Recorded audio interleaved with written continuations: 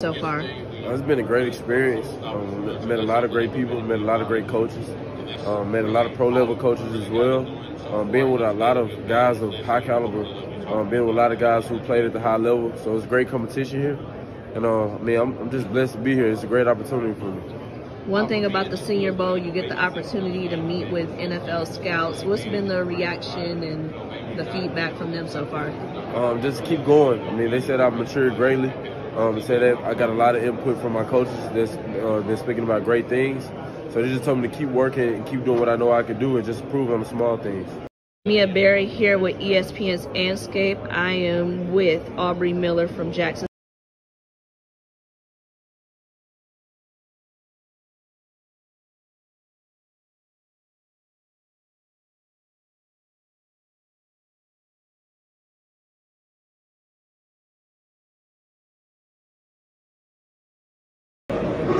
What we have here, though, we really working, though. We really working. And I always say this, though, every dog can't be no leader, and every leader can't be no dog. And I mean that.